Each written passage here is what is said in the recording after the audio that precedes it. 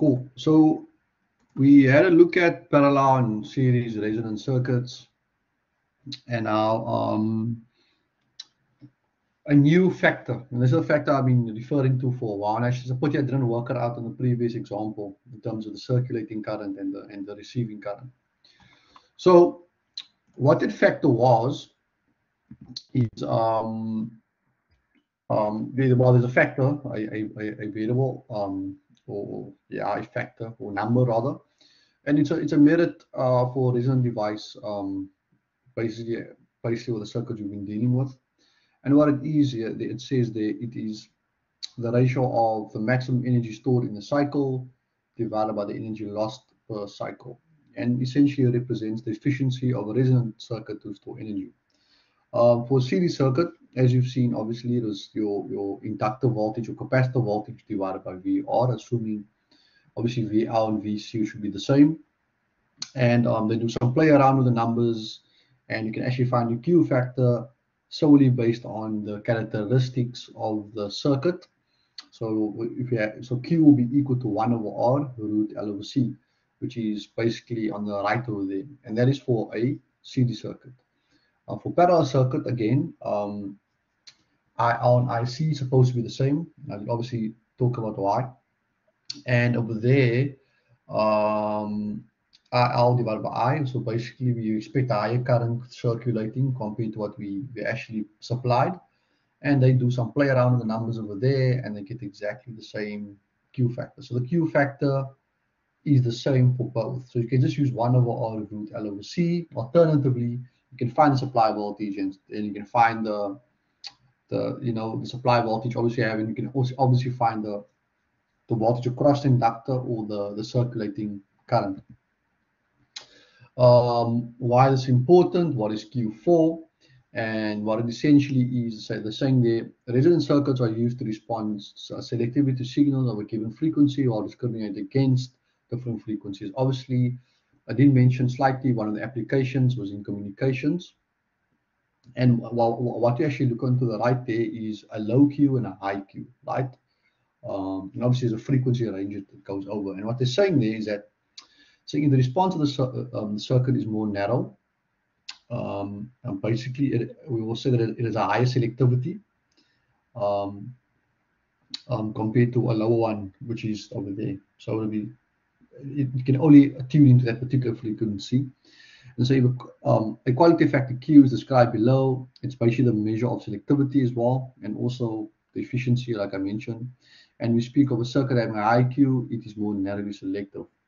So what they're also saying is that, as they give an example, saying an example of the application of resonance circuits is a selection of AM radio stations by the radio receiver. So obviously you have a few bands or frequencies over there. And they're saying the selectivity of the tuning must be high enough to discriminate, against stations above and below. So it must, the Q factor must be high to kind of ignore the others. That's what I mean by like at a particular frequency. It's not high enough for the pickup.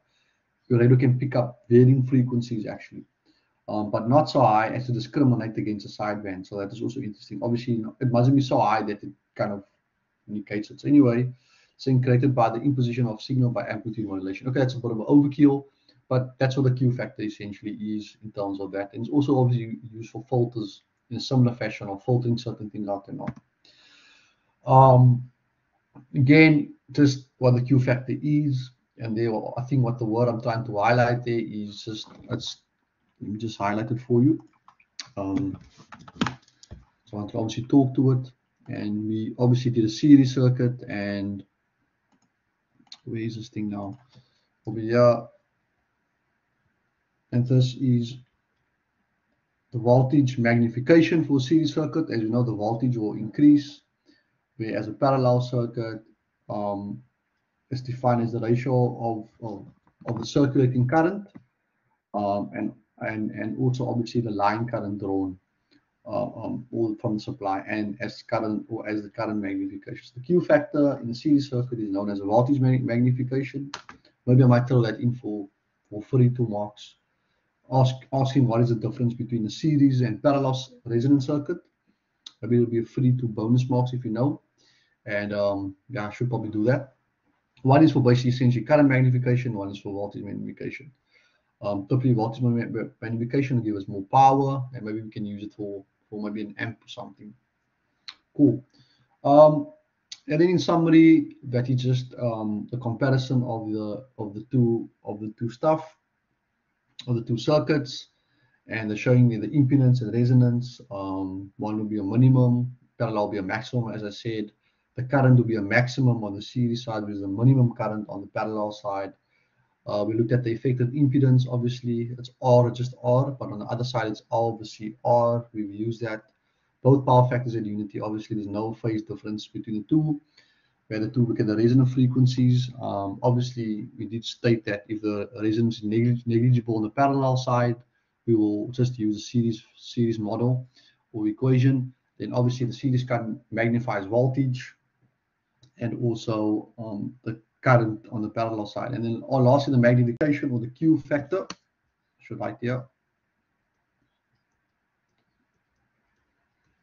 also known as quality factor or Q factor, is basically that over there, which is just basically 1 over R over 1 over LC.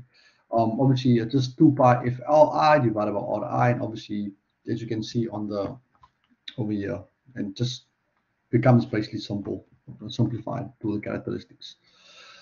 I do want to make you aware that if you have a pure inductor, once again, without internal resistance, the Q factor, the formula looks a bit different, but for your sake, it's typically the one that you know over here.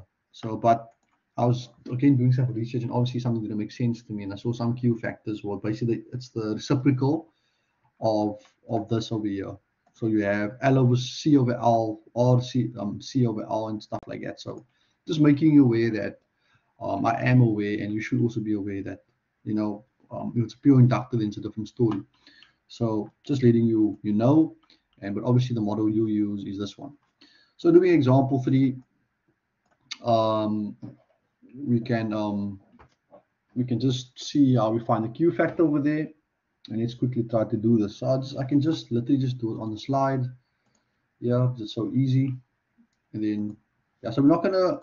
I'll just probably do the examples and then just lay you off with some practice or something. Okay, so for the first thing, we have a series for the internal resistance connected in series, and obviously we're aware of this. So for A, you have to find the resonant frequency. That obviously has nothing to do with internal resistance, so that's 2 pi over CL. That's going to be easy. We've done this, and if you just substitute this, C is going to be 50 times 0.1. The resonant frequency will be 71. So you can see it's same thing, same old every time. For B, the maximum value of current, V equals I over R, and obviously we're just going to use the resistor here in this case. That's the maximum value, as we've said before. So it's just going to be 200 divided by 15, and it's going to give us 13 point. So that's the maximum current. Okay, and then for C, right? So C, we've done this before. The voltage drop across the coil and the capacitor, and obviously I did mention now that the coil has internal resistance. So ZL, which is the coil, we just have to say R squared plus XL squared, and XL will be 2 pi. Obviously, it was negligible, it would be easier, but it's 2 pi times frequency, so it's 71.176 times 0.1. So let me just work out that value. Times, what's it? 71.176 times 0.1. You get an answer of 44.722. And then obviously we can work out ZL over here. So that's the resistance is 15 squared plus 44. Remember we find the voltage drop across the coil here. And if you do that, you should get an answer of 47.172 ohms. Okay, that's in your book, right? So then the next part, still continuing on with C, let's make it a bit smaller. VL will be your I R times ZL, or your your maximum current value. So it's 13.33 times the 47.172, and if you do that, that's going to be 628.95 volts, right? So obviously you can see it's magnified again from 200. Then if you do your capacitive, obviously we need to find your XC, 1 over 2 pi FC, and this will give us, let me just quickly type it in, 2 pi times 71.176, 71, sorry, 0.176, and obviously times that by the capacitor. You see what we get. Obviously this is all easy for you guys, so there's nothing to worry about really. So it's 71.176 times 50, and you get an answer of 44.7215. That's what I get. Which should be close to the actual resistance here, yeah. It should be close to 77.2, yeah. So exactly the same as inductance. I'm sorry, as the inductance. And obviously the voltage drop across there will be just 13.33 times 7215. And maybe times that by the current, you'll get 596.137 volts. Cool. So, and if you typically, remember I said what is Q? Q will be VC over VR of the supply, and that'll be, let's say, 596.137 divided by 200. Right? Let's quickly see, 596.137, which could be 2,980,685. And obviously we learned a new model, and that model is going to be, so I think I can just say Q is, what is it? It's 1 over R divided by R over C. So if you plug this in, you should get an answer close. So once again, this is the max current, and it kind of stabilizes to this VC here. Obviously that's what that internal resistance to. So it's, can someone just work out that Q factor quickly for this? And that's a Q factor basically there.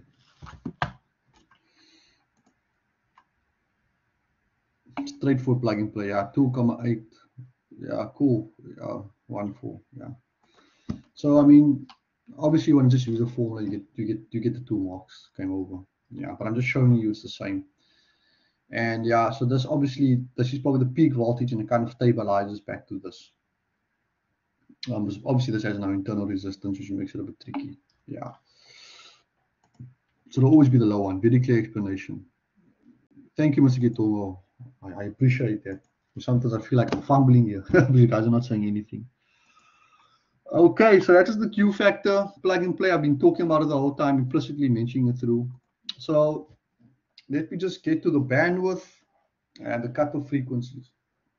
So there is this thing, so I'll just read it to you. It says, if you now reduce or increase the frequency until the average power absorbed by the resistor is in series with the circuit is at half the value. So if you remember the average value, or maybe it's the 0.07, or rather that's what the RM is, right? So I'm remembering right, 1 over root 2.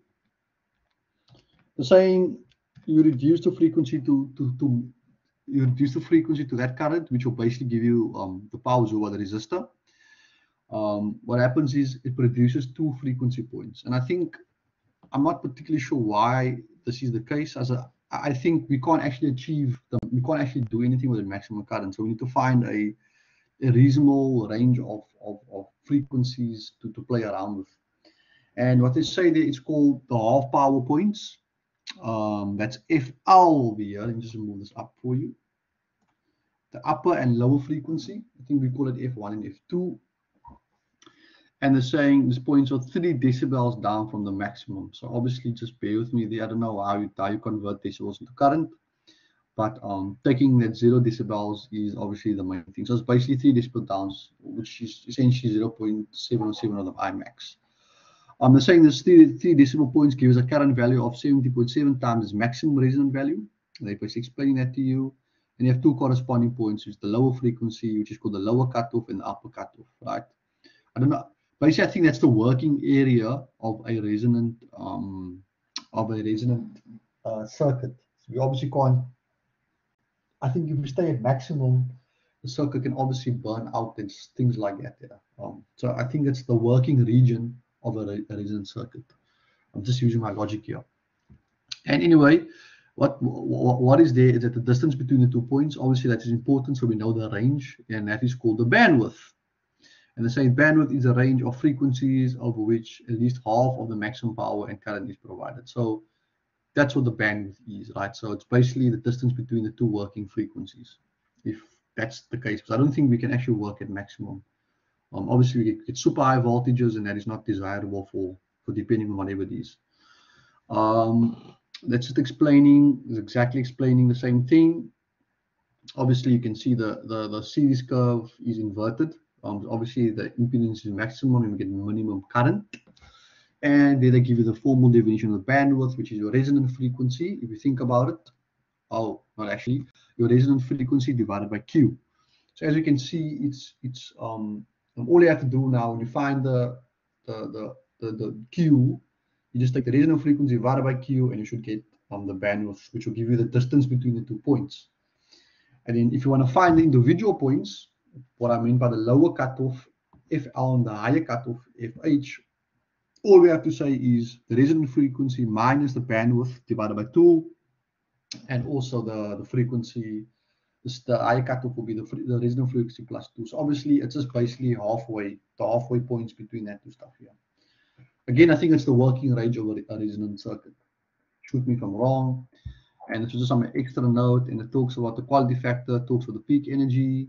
And yeah, the one I wanted to mention was the saying if the quality factor relates to the maximum peak energy stored in the circuit, which is the reactance to the energy dissipated during each cycle of the oscillation, meaning that it is the ratio of the resonant frequency to the bandwidth, and it's also the higher Q, basically the smaller the bandwidth. And the reason why that there was, I was talking about that there. So we have a higher Q, we've got a smaller bandwidth, but obviously we have a lower Q, we have a bigger bandwidth in terms of a bigger working area in terms of that, whatever we need. Maybe the filter needs to work in a specific range.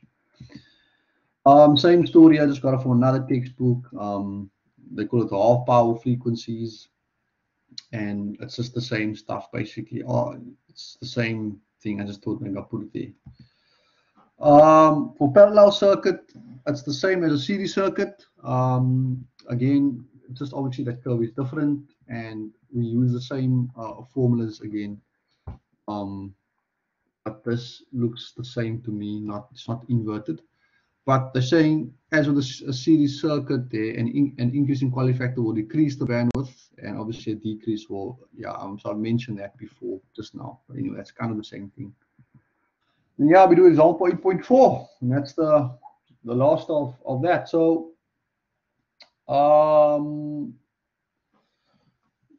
if you guys want to perhaps try it out, just quickly do it. Should we do it here? So I think before I just do this problem, I just want to kind of show you exactly what a typical resonance questions look like, so that you know. Right? So probably walk the first thing. So a typical resonance question will look like this. Like I said, super easy. in play, and yeah, 3 marks. Switching will go easily from 15 marks, and I just want to show you what typical resonant frequency. So I'm just gonna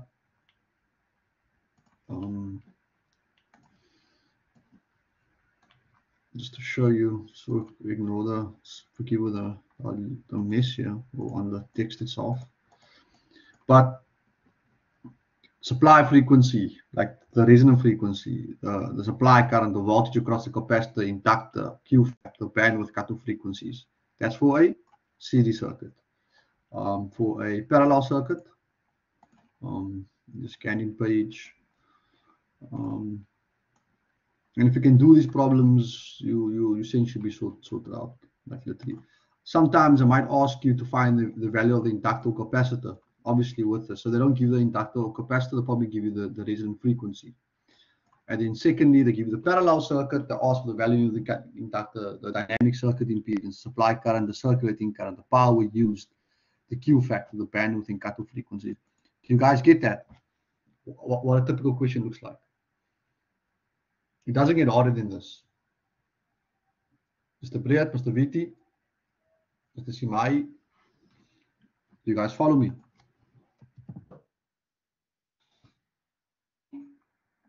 I'm just giving you the overview of how hard it, if you can do that examples, you sorted. I don't even want to lie to you. It's not 3 phases where I have fun. This is like straightforward stuff. Yeah. Okay, so that is just that. So what I want you to do for me, before I find the bandwidth and cutoff frequencies, can you please find for me without looking at your textbook, can you find FR for me, and can you find your Q factor? Oh, let me use this one. FR is 1/2 pi LC. And while we're using this one, Mr. Kitongo, while we're using this formula, can you please tell me? And your Q factor is? Mr. Kitongo, do you know why we're using this formula? Or Mr. Casimiro? We're using this formula because the resistance is considered negligible. Right, so if it's not negligible, we have to use, the other formula. But like I said, it'll state there. Okay, so can I get these 2 values, please?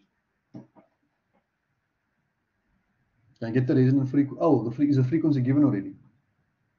Also, the first one is find the bandwidth, and oh yeah, so we have the resonant frequency, but the problem is we need the capacitor value so we can work out the Q factor. So that's a good play around with numbers. So that's our. So we work on what we know. Our modified formula, that's L and that's C, and then to find C, it'll simply be 1 over 4 pi squared times L times, so this is a very good play around, times FR squared. Cool. So can I get my capacitor value, please?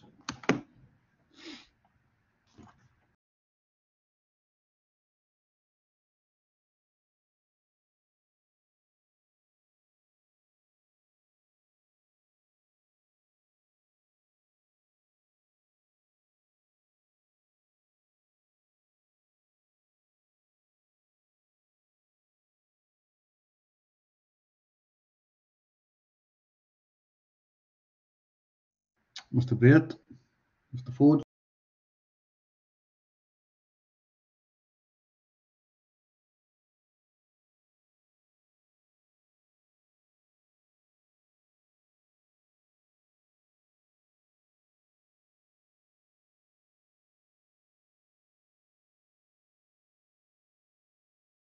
Half 0.017, fantastic. Okay, simple guys, no fun here.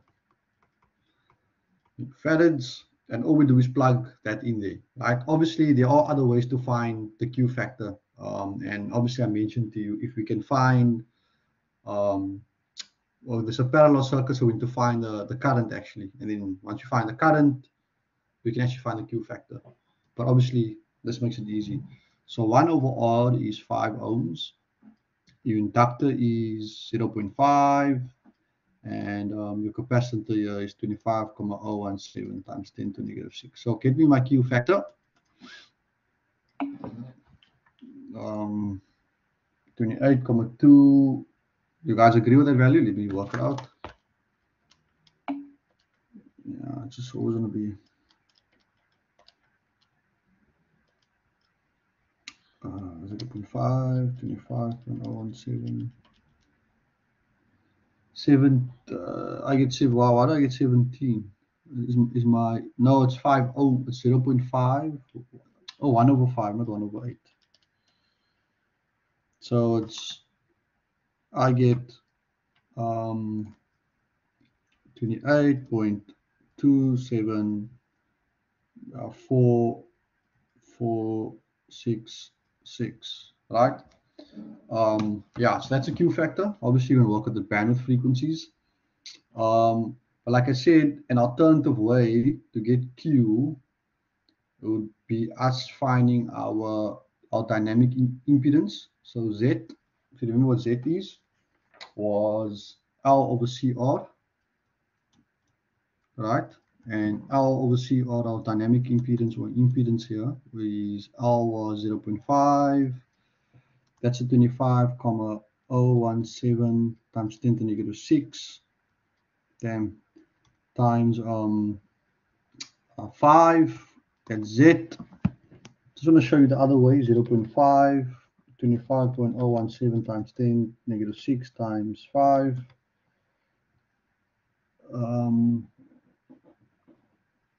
Inductance is 0.5, that. I think we get a massive C. We get, it's going to be a big impedance because our inductor is so small. Oh, sorry about this. Is inductors, the actual inductor value? Yes, 0.5 indeed. 3997.28. So that's the max impedance. Then to find the current, obviously it'll be I equals V divided by Z, and the current is quite minimum current, so it's 100 divided by 3997.28.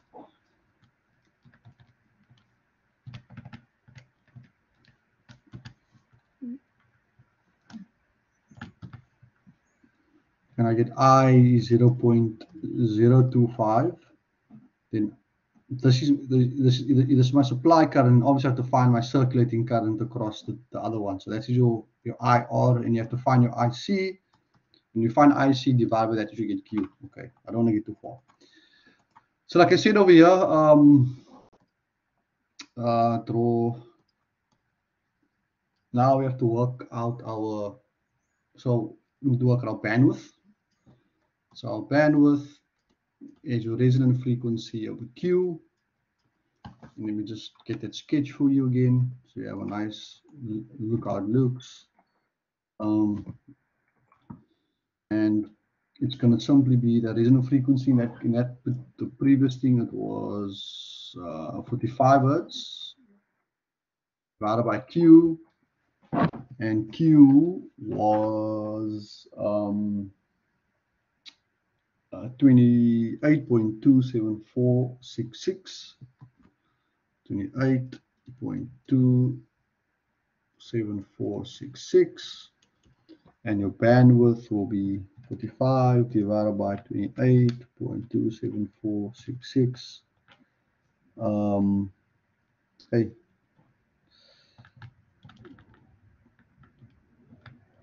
1.59 hertz, 1.59153 hertz. Then to work out your F, this is your F1, and this will be your F2. So F1 is equal to the resonant frequency of 45 minus the bandwidth divided by 2, 1,59153 divided by 2. Let me just get that answer.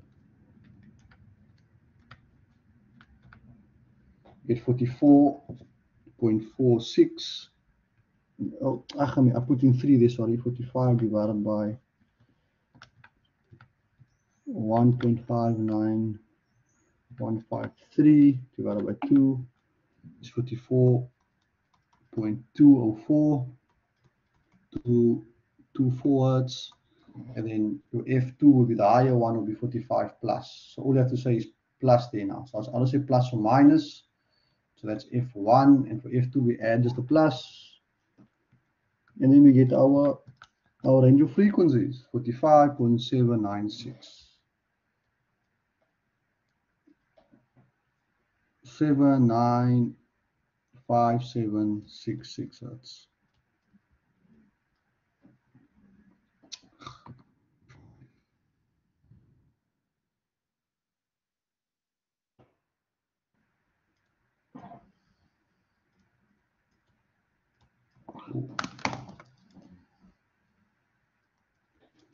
Cool.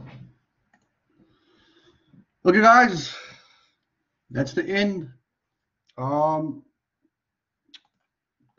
I can say is have a look at this website, have an example. There's another example. Go to this website, check. There's 2 examples in this. And the end of resonance. And next week we start on our 3rd last chapter.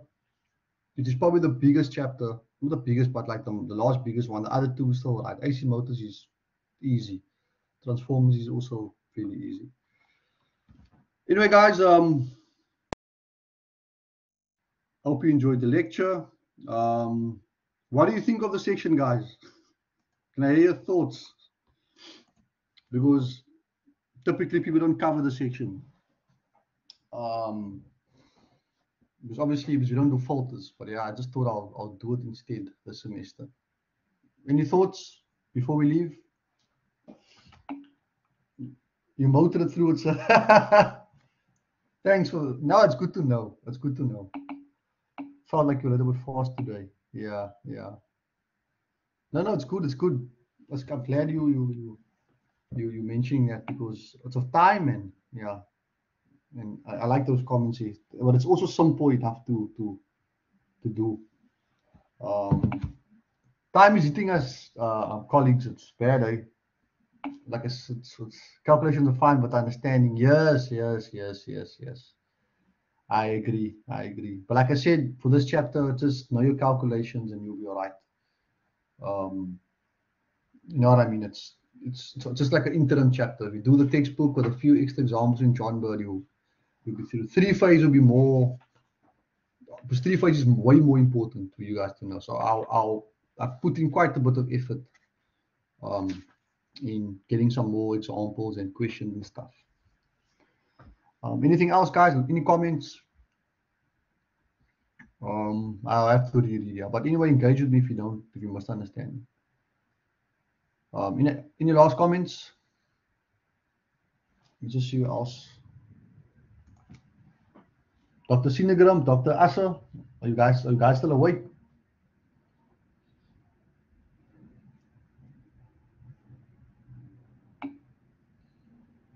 Cool. Okay, guys, thank you for attending today. I will see you next week, Wednesday, starting in 3-phase, and hopefully I'll see you the previous week on campus. That is my plan.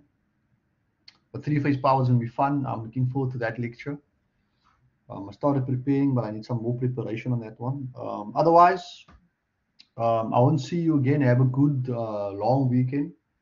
Obviously, you have an assignment, but try to rest at least the Friday and Saturday and Sunday. Maybe get back into the books Monday. Yeah, but anyway, have a good day further, and see you soon. Cheers. Oh yes. Wait, there's one more thing. I'm gonna be on campus tomorrow, so your scripts are with me. Are you guys on campus? Yes, I nearly forgot. Okay, fantastic. I'll post an announcement on Blackboard. Okay, so I'll see you tomorrow. Fantastic. I'll see you guys tomorrow. Okay, cheers, man. Cheers.